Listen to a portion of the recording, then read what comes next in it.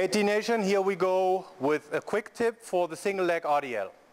If we do the single leg RDL, one of the best hip hinge exercises, a lot of times we see people that they keep the back leg a little bit down in order to balance.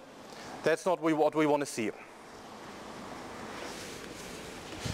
What we really want to see is that we keep from the head to the toe as one element, forwards and backwards. So a cue here, and I'm going to show that with Nick. Nick is Olympian and world champion BMX. So a simple cue is to pull the toe towards you and keep the leg under tension when you do the single leg RDL. So let's have a look. Pull the toe towards you a little bit. Yeah. Yeah, okay. And the other side.